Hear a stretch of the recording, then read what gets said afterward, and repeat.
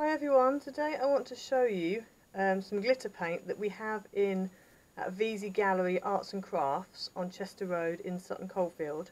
And we've got it in. It's called Izink Diamond Paint. This is just a card that I made today using the paints.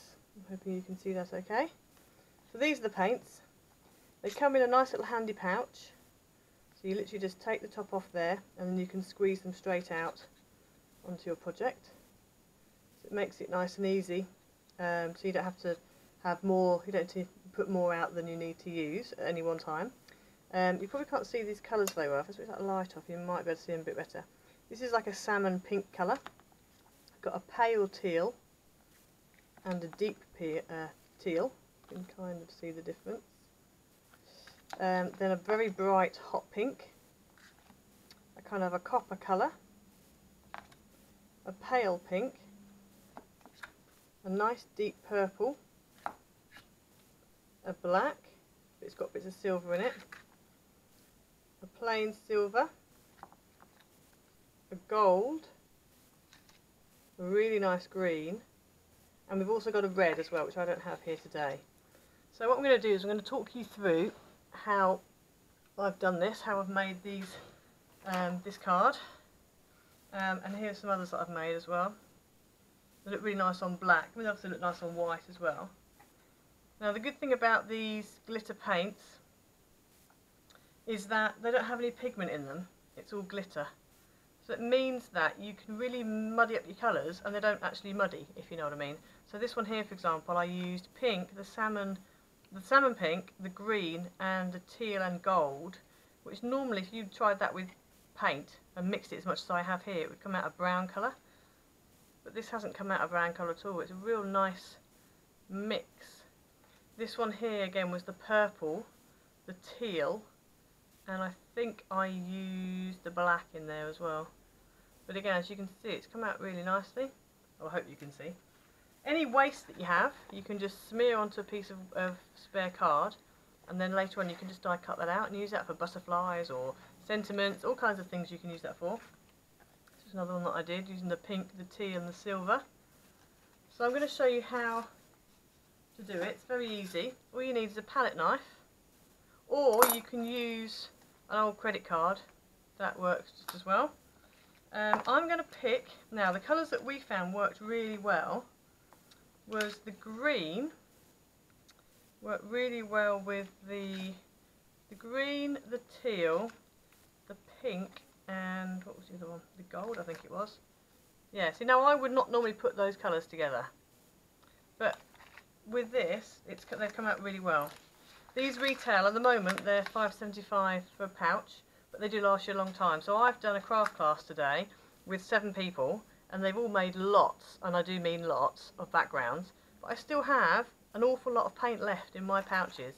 Plenty of paint. So they really do go a long way, because as you'll see, you don't need a lot of the paint. Now these paints can be used on any surface. You can use them on fabric, you can use them on paper, card, you can use them on glass, wood, you know, anything really. If you use them on fabric, then what you need to do, if it's something you're going to be washing, you need to make sure you iron on the back of it. Now the manufacturers advise me that you need to iron on the back of it 8 minutes before washing. Okay, so take that as you will. That's what you need to do. But they're great colours. What you'll need a what we call a splodge mat or a messy mat. So I've got, some people use those craft mats, but I've just got a piece of acetate. This was from ages ago.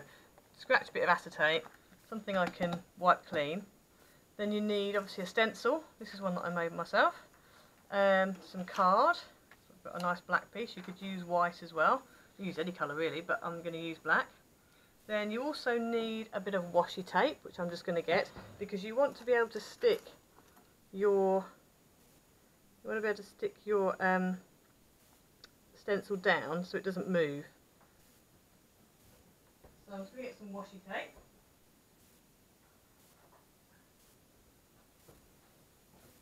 There you are, a bit of washi tape.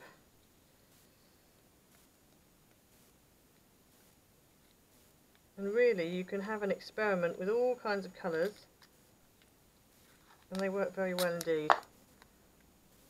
So attach that at the top there, like that. Now, what I'm going to do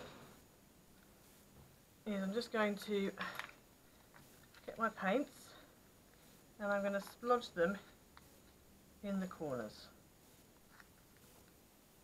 So put a blob here, and you need about that much. Really, that's about, what's that? Yeah, I don't know what I can show you to make so you can see what colour it is. Not what colour it is, what size it is. Not very big anyway, a bit bigger than a pea I suppose, a bit the size of a hazelnut maybe. Now what I tend to do is I put a splodge of the two cool colours in opposite corners, and then the other warm colours I'll put in the opposite corners.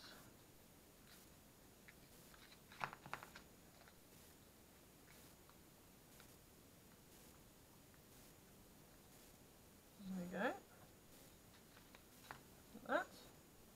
And then you want to use your palette knife or your credit card, whatever you're using, and basically spread it as if you're spreading butter on toast. Don't start doing all this as if you're icing a cake. You want to literally, confidently just spread it on. So like this.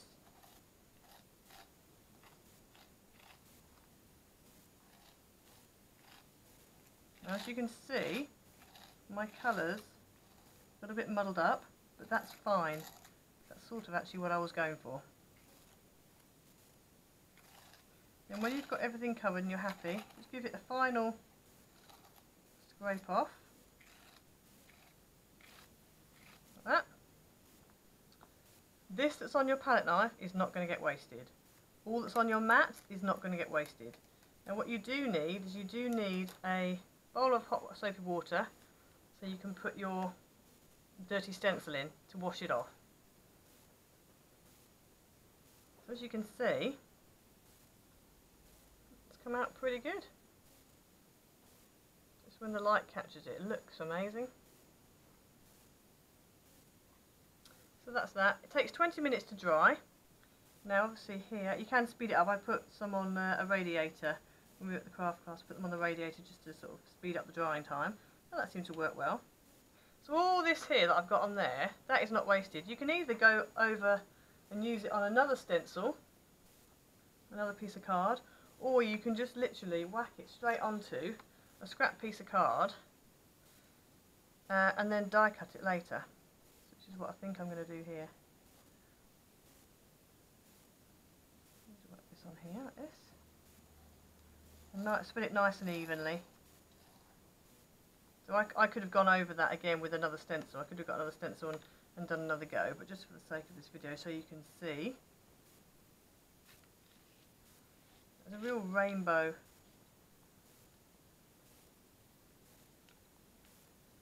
And see again, if that was paint, that would be a real muddy colour. But I don't know if you can see, if the light's picking it up, how amazing all those colours look together.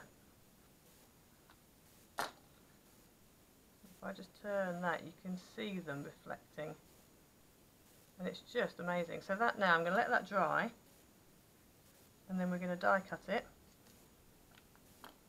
and use it for sentiments or butterflies or all sorts of things you could use that for. So I'm going to come back in a bit with some other ideas of things, of cards made up.